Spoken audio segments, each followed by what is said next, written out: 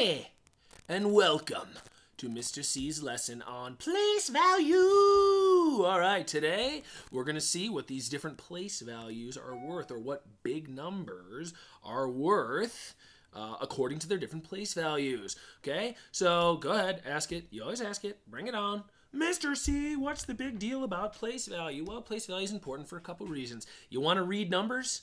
You gotta know place value. Okay, you ever seen a giant number maybe has like 10 or 12 digits and you go, I don't even know how to start reading that number, you know? Well, if you know the different names for different place values, that will help. Not only will it help, it really gives you the answer.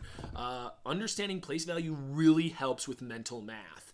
So when you look at a problem, if you understand place value, a lot of times you can start to realize what the answer might be if you have an understanding or a good grasp of place value, okay? And then, of course, place value is everywhere in math. So anywhere there's a number, there's place value. Even if it's a single digit, it has a place value, okay? So knowing the names of these different place values is gonna help a lot. I especially want to cue you in on that whole mental math idea. So you like getting answers really quick? Understanding place value helps with that a lot. Okay, it makes you fast and accurate, and it really helps you to understand the question a lot of times if you know place value. Okay, so let's get right into it. We're going to label our place values to the billions. Okay, we're only going to go to the 1 billions place. Let's take a look at this number. Whoa, that's a giant number. Okay, I can read this number. If you can't, don't worry. We're going to talk about reading numbers in the next lesson. But for right now, just listen to me read it. 3,407,832,655. Okay, let's start. And when we start with place value, I always start on the right-hand side. But Mr. C, when we read, we start over here on the left-hand side. Yeah, but remember, when you're reading numbers, and a lot of times in math, it's the opposite of when you're reading words or reading letters. A lot of times in math, you're going to start on the right side, just like right now. So this 5, okay, if it were sitting here all alone, if it were the only number here, this 5 would be, and it still is, in the ones place. Okay. Okay, so this 5 is in the ones place. The first place value that we ever look to, or that we need to understand, is the ones place. The next is the tens place.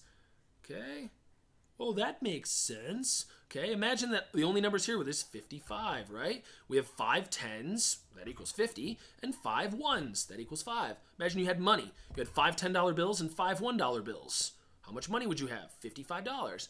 Oh, does it help to think about it in terms of money? Okay, well, imagine we had 6 $100 bills. Ooh, this is starting to materialize here. So we have ones, whoops, don't run out of room.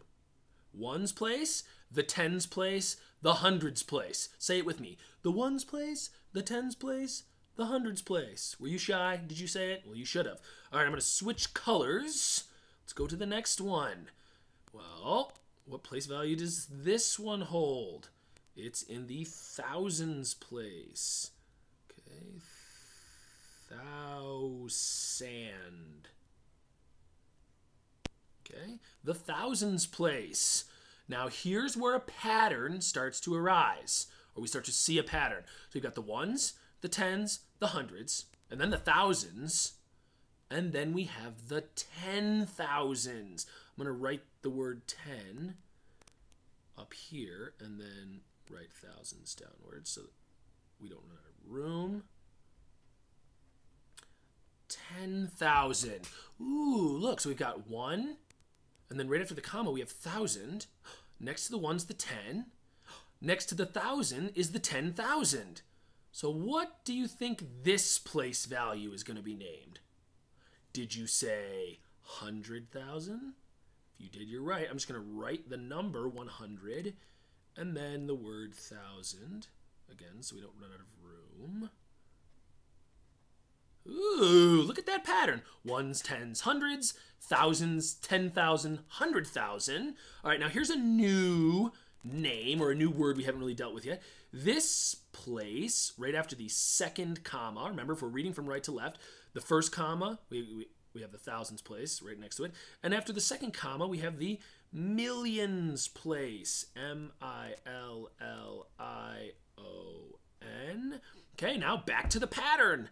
After millions is 10 million. Woohoo! Are you getting it? Are you seeing the pattern? If you're not, maybe call your teacher over and ask. Be like, explain this pattern to me a little bit. Because it's there. Okay, so millions, 10 millions. What's next? Well, if we keep following our pattern, 100 million. Woohoo!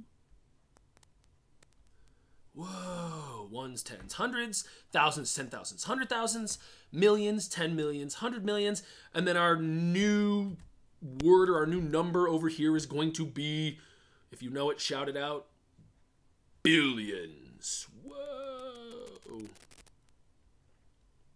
Billions. And then take a guess what the next, if there was a number here, what place value would that have?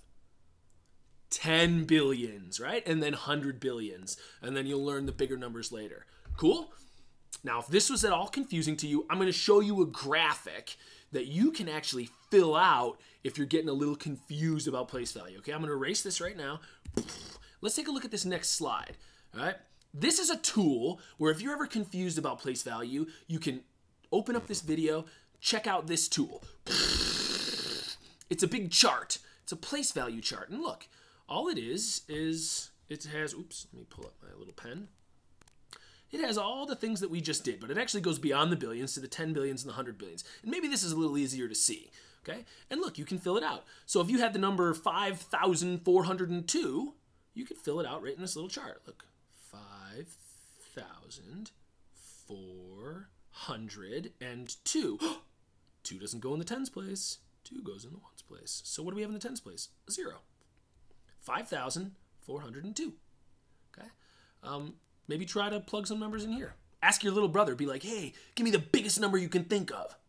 And then see if you can put it into this place value chart. All right? Sounds good?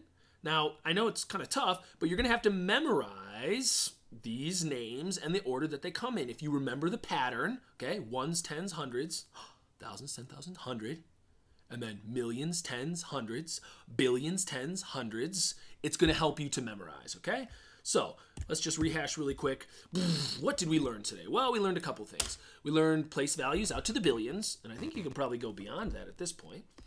We also learned that place value helps us to read numbers, which is going to be important when we move forward. The next lesson, we're actually going to start reading these numbers and then even writing them. Okay, so if you know your place value, that's going to get a lot easier. All right, let's try it. All right, I want you to do this. Whoa! I know, it looks like a lot of steps, but it's not that hard. Remember, you can back it up and use that chart if you want to. Okay, you're going to write the number 5 in the hundreds place, the number 3 in the 10,000s place. I kind of scrambled all these up. Okay, you're going to write a big number, and you're going to plug all these little numbers into those different place values to make one giant number. Okay, see if you can back it up. Look at that chart that I gave you, that tool, and plug these numbers into the different place values. Okay, it's going to give you some practice knowing where they are.